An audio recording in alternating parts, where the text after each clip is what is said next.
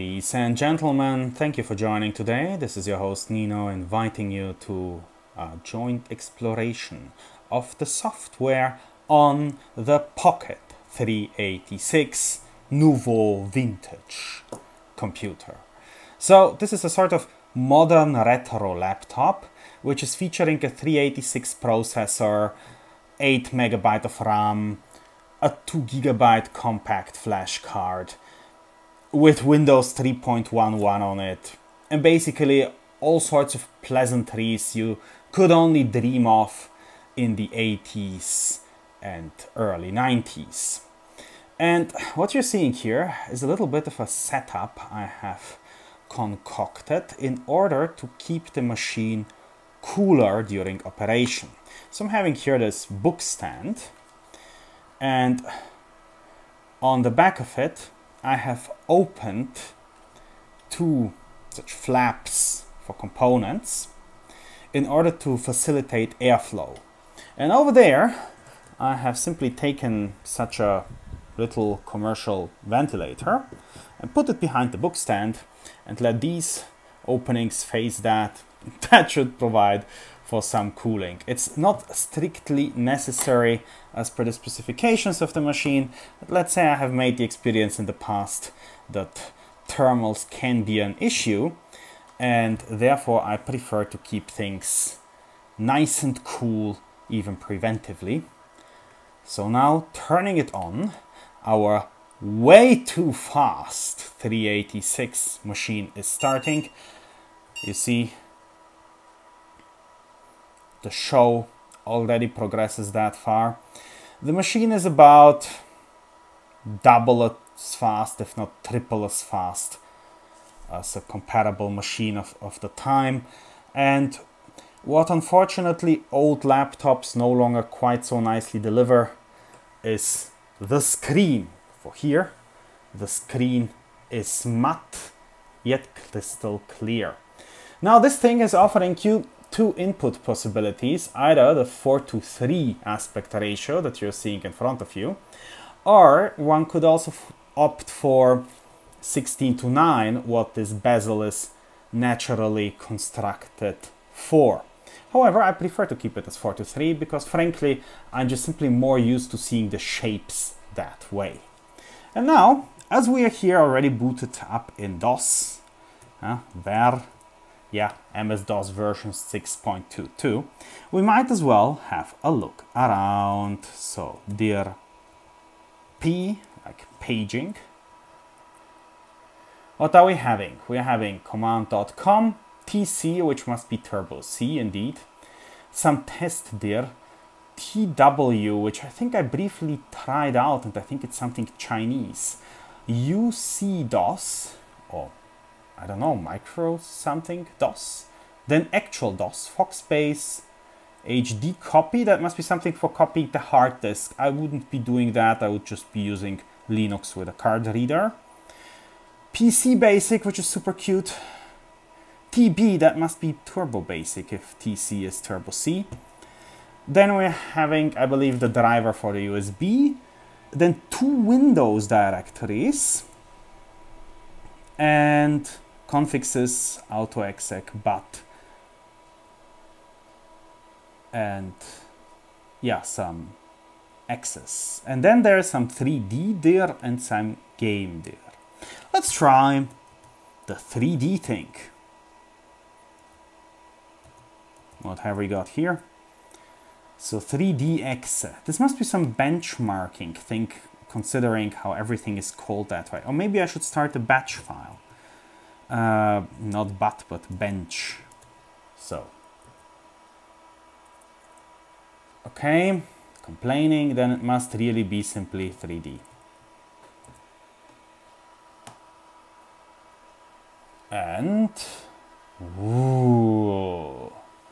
So that it is, ladies and gentlemen. The incredible workstation is capable of displaying 3D graphics. I mean, wow. Okay, so this seems to be some sort of benchmark, and something is counting down there, and I wonder what it will tell us once it finishes.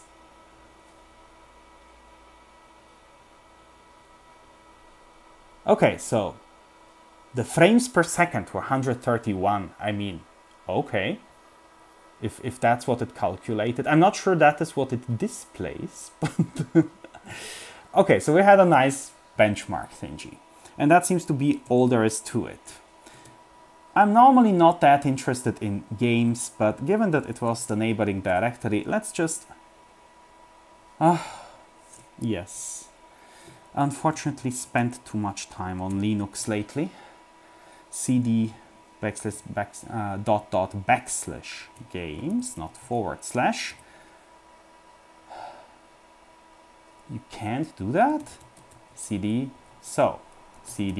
games.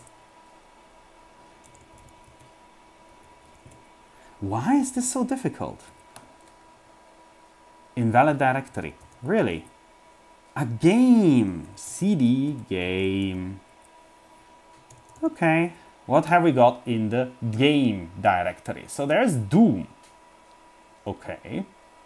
There's Duck. Dune 2.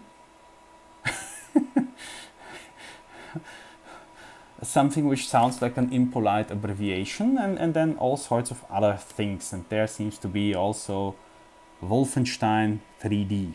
And this must be World of Warcraft, maybe. So, cd Wolf 3D. No, actually, just let's check it out. And it's really funny because there seems to be also a less powerful version of it for the 8086, but we will take the Wolf 3D.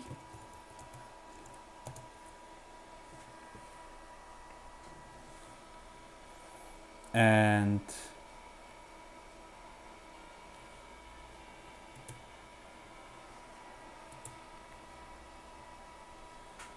yeah, control. Customize control, mouse enabled, use joysticks, customize controls. So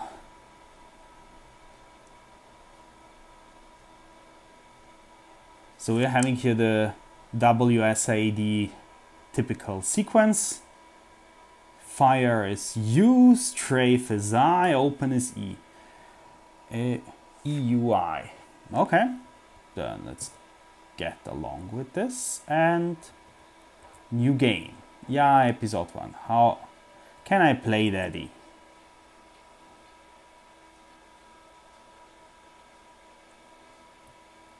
Okay, so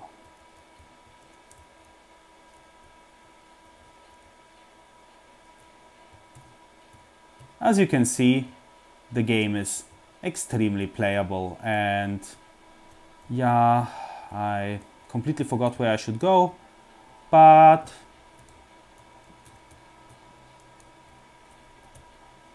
can I really shoot? Yes, I can shoot.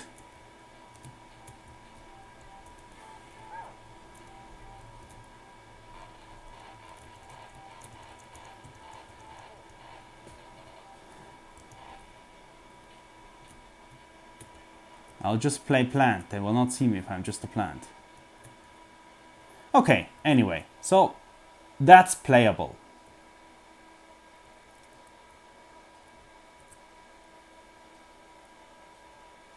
Does thou wish to leave with such hasty abandon? Yeah. Okay, then let's get up again. And then let's clarify the question, but can it play Doom?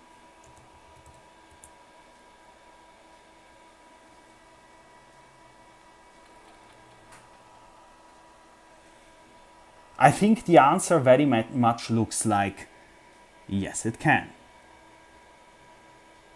Okay, new game. I'm too young to die, whatever, or did I press just something very, very different?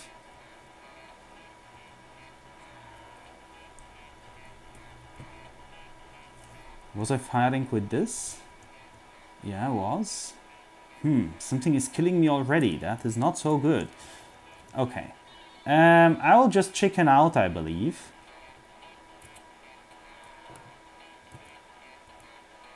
And quit game is indeed what I want. Yes, I want to quit. Okay, so the games seem to be, generally speaking, working. And when I have the time, I shall, of course, install on this Red Baron. Now, shall we go to something classical, QBASIC? Okay, what is it if it's not QBASIC? It is Basica and GWBasic. I think they were fundamentally similar, but Basica needed, I think, a ROM to work. Interesting, interesting. Basica is apparently working. 10 print.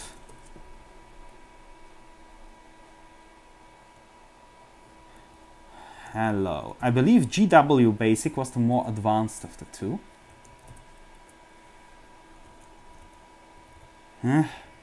And you exit it with system, not with quit, not with end, not with help me God.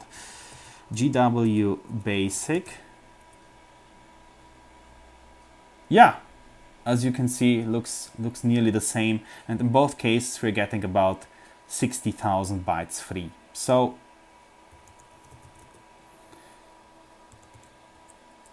this seems to be working as well. I'm actually wondering, yeah, system. Some other ancient basics wanted by.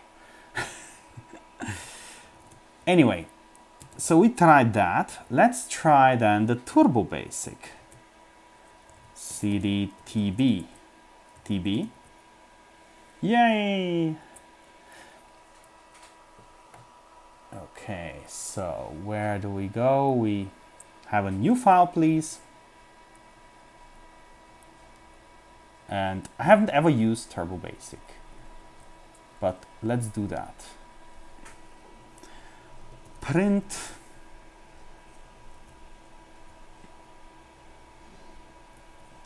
hello. Yeah, but with double quotes, please, not with single quotes. Hello. Print there. So we're having hello there. And now let us save it. Ja, no name, please go ahead.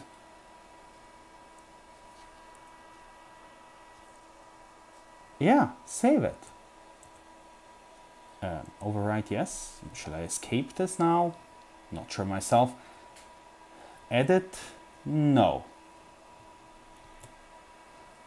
So ran it immediately. Okay. And I now, in order to get out of this, must likely say Alt-E for editing. Yes, so yeah, you can do that. And one can go for compile.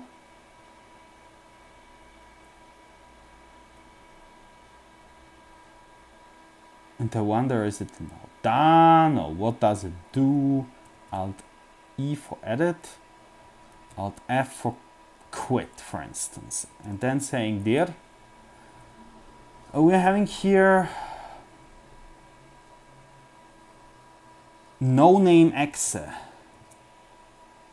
Did it actually compile it? Error in exe file. Okay, so apparently I don't know how to do this, and this totally did not work. Speaking of which, we should try out Turbo C. I think I had already started playing with this once. Yeah, I had. Exactly, I wanted to run this and this was not going. But let me see. Compile. Make an exe file, please. Yeah, exactly. You need it here just to make one thing. In the environment. No, not in the environment, in the directories. yeah, one needs to adjust that this is not turbo C2, but TC. You know what I mean? The directory in which we are is TC, it's not turbo C2. So this will need to be a little bit fixed.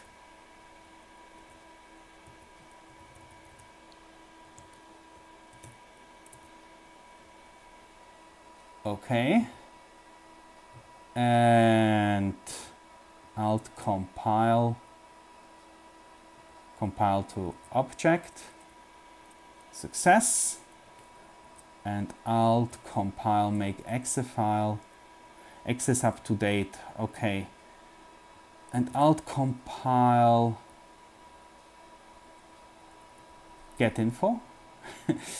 I don't know, let's just simply get out of here and see whether our no name exe will do something. Yeah, it terminates abnormally. What happens if I remove this and save it? Overwrite it, yes please. Print hello. Yeah, just do that. Make an exe file. Okay. Alt F os shell, please. No name.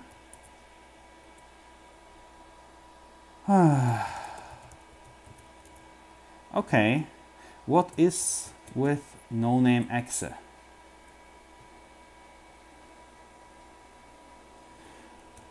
Dir. Yeah, here's the library directory and here's the include directory. What is it so much complaining about?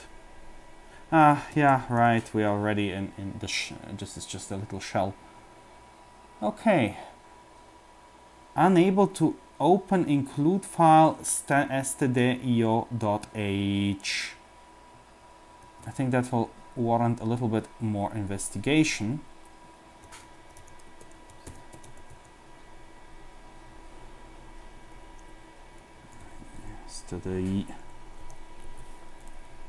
So here it's not.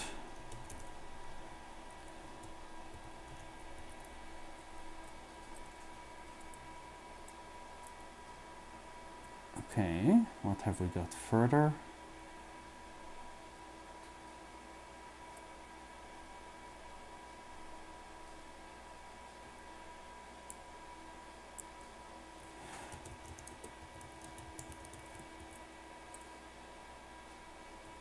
Dir include contains it. So if I start this and if I go to the options, to the directories, it just redid the nonsense. So we will have to fix this again. So you see what happens if you don't correct it, then you cannot actually compile things, but it's not the end of the world. We will fix this.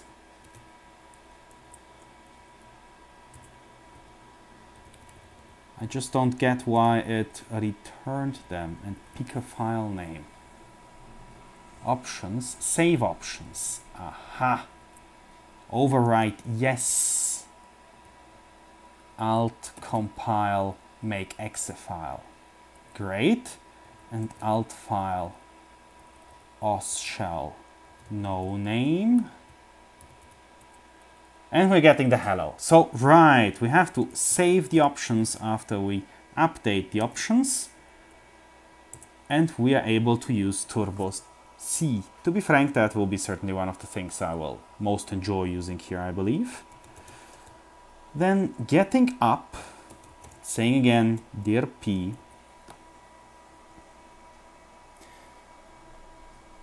we may explore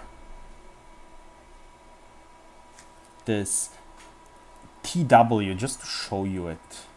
I think it makes everything just accepting Chinese glyphs. Okay, so TW. And yeah, we're getting here some sort of hieroglyphs, which before that we were not having. I'm going to quit it.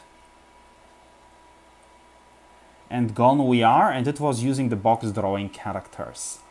It's really funny because being Bulgarian, I am used to seeing such things for Bulgarian. Now let's get up again and let's look at other things. We're having Foxbase.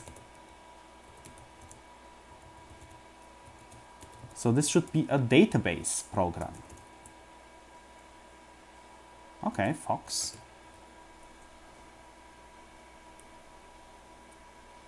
Okay, and now it demands some sort of command line.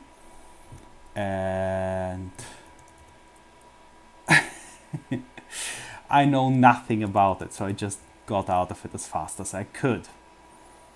Now let's look at other things to try.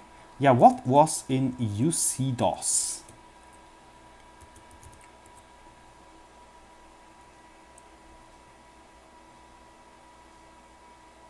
Interesting. What is a readme exit telling us?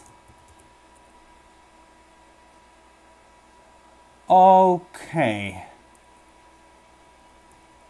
So this must be something for more Asian purposes than mine. I'll therefore skip this whole thing entirely before I end up in something which is having nice menus but which I do not understand, right? Then we're having HD copy. I mean, I'm just curious. I don't intend on doing that, but I want to see what is there. HD copy.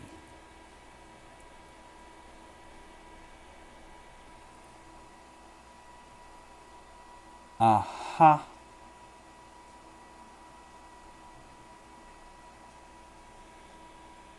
This is super strange. Okay, this is some sort of hard disk or disk in general handling program, but you know, not actually having drives. Like this thing has a USB drive and a C drive. I'm not entirely sure what I would be using it for. I will, however, best just get out of this. It says quitting. I don't know whether this is actually doing so.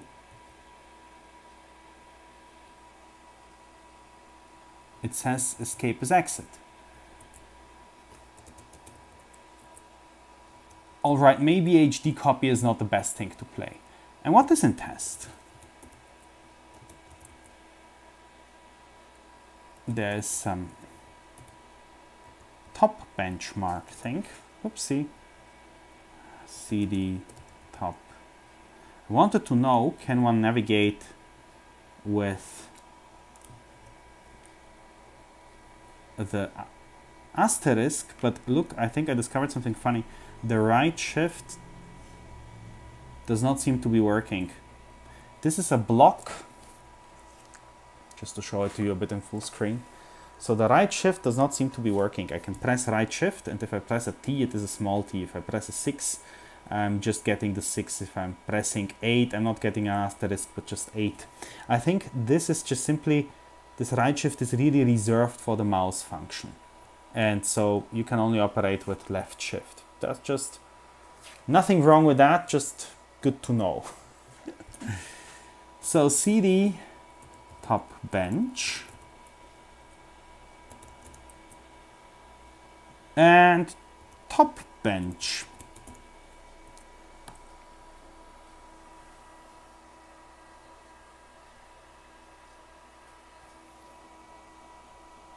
Old school PC benchmarking. I mean, yeah, one can do that. Let's press B. Yeah, real-time benchmarking. What have we got here?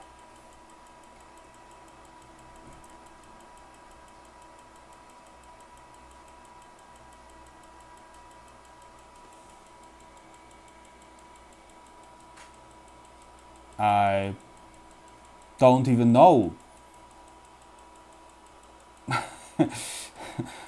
Do I wait for something, or was it that already? It is telling us that this is what it most likely thinks this machine is similar to. It tells us that the CPU is AMD at 40 megahertz, which is actually pretty fast. 386 ASICs might be also clocked, you know, historically at 25 megahertz would have been entirely possible. And then you're getting here a little bit video adapter stuff. Okay. So that was the top benchmark. And then CD Windows. What is in Windows? We're still in test. CD Windows. Dir. Okay, that looks very much like a real Windows installation. Yeah, you're having here Notepad and regedit and all the pleasures. So C Windows must be the real Windows directory. Then what is Win311? This is the installation file directory, and you are recognizing that by the underscores on the names. Okay, nice to know.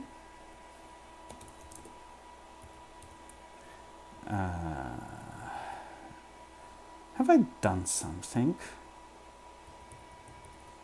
I think I somehow turned on this whole mouse story.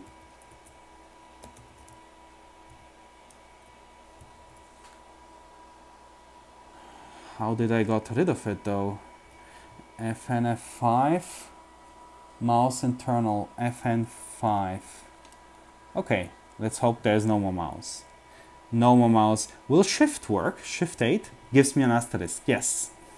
So when the mouse is on you can't use that, but turn off the mouse you get everything. Dir P is giving me Turbo C, we tried that, test we tried, TW we tried, UC DOS we tried, normal DOS is normal DOS, Foxbase we tried, HD copy, PC Basic, Turbo Basic, Windows 311, Windows, and 3D as well as games. So we're pretty much through. Let's just now get as a dessert, of course, to Windows itself. Not CD, just Win. I always have loved the colors of Windows 3.11. Like, I admit, I actually think this was one of those most high contrast, easy to use designs, which were later actually lost when they started to do these pseudo 3D elements in Windows 95. I actually think this interface is clearer. So we're having Microsoft Advanced Basic.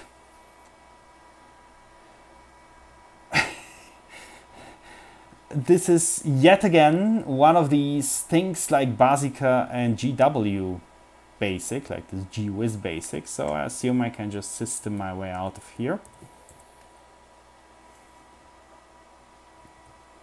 We're having Microsoft Basic, which would have been nice to be exactly that, QBASIC.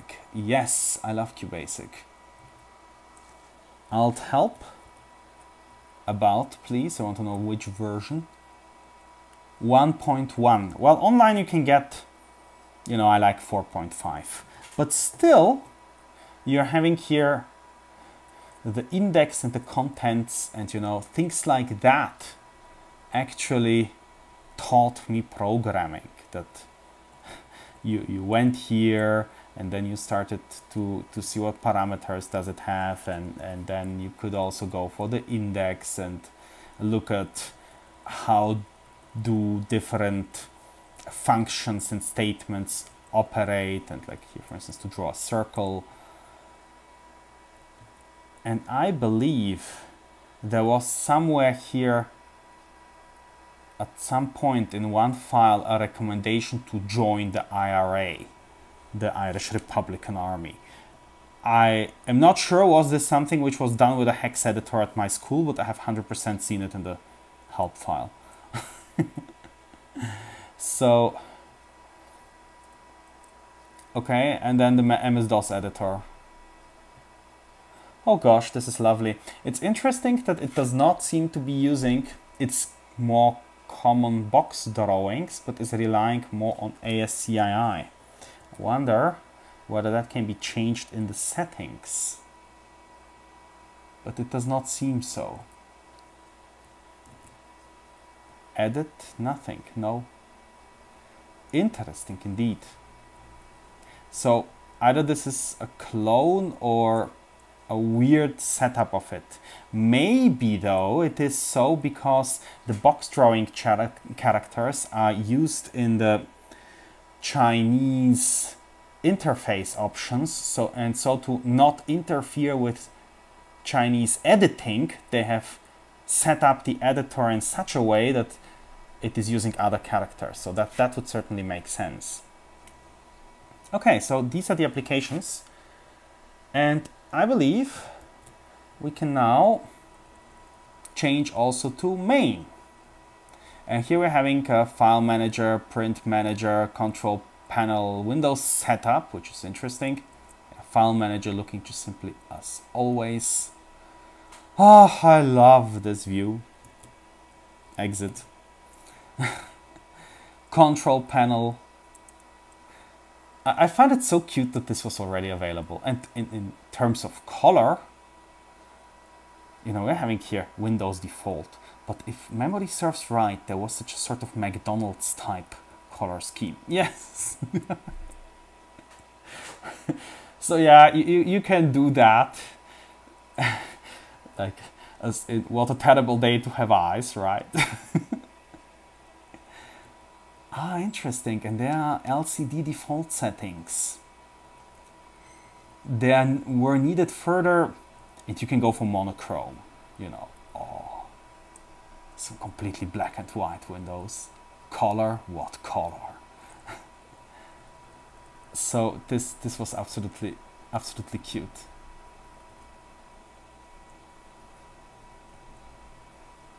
Okay, let's go back maybe to Windows default, right? Fonts. We are having Arial, Courier,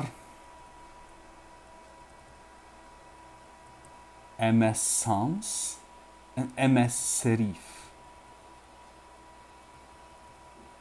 Roman and Times New Roman. Oh my gosh, it has them both. Does it have Helvetica? No Helvetica. The funny part is this, that these new fonts we got used to, Arial, Times New Roman and Courier New, were made in copy of older or inspired by older fonts, which however would have been expensive to license. So Arial is what used to be Helvetica. Times New Roman is what used to be, I believe, Times Roman. And Courier New was just Courier or something like that. And I'm therefore a little bit entertained when I see rests of this. And this Roman font for plotter is apparently another such variation. Okay, enough fonts. Then we're having the enhanced mode. I assume we are running in enhanced mode, like what else shall we be running in? And drivers and fax. Oh yes, please. Shall we be using it for email and fax? Okay. What are my installed modems? Let's say none, and let's say we don't have a fax. Okay. Alt settings, exit. Okay, so that is the main menu. Let's go to window again. Let's look at games. Yeah, Solitaire, Minesweeper, and Hearts. Minesweeper. Oh, I should likely activate the mouse for that one. Yeah, let me just get out of this. What is it actually that we have in Startup? Nothing. How does the network look like?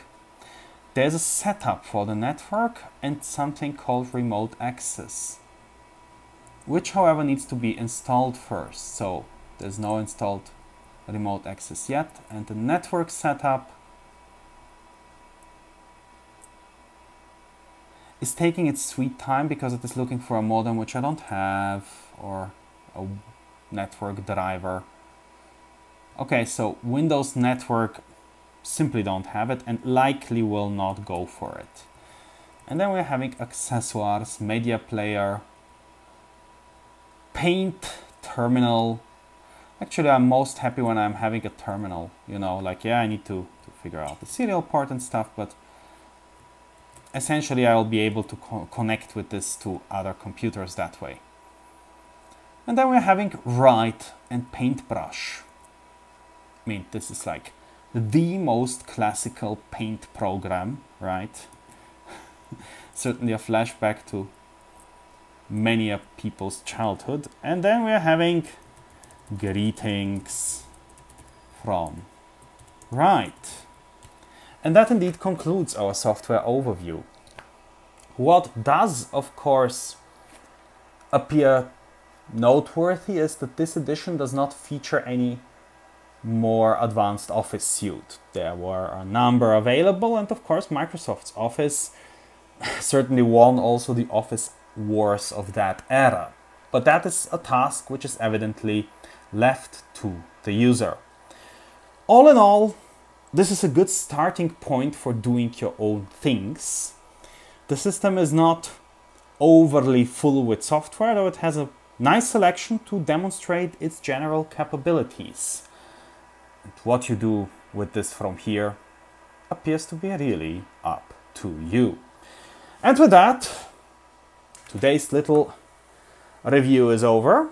I hope you enjoyed that. I must say the machine is really nicely cool with this solution. Like, it actually is colder than body temperature, so that totally did work.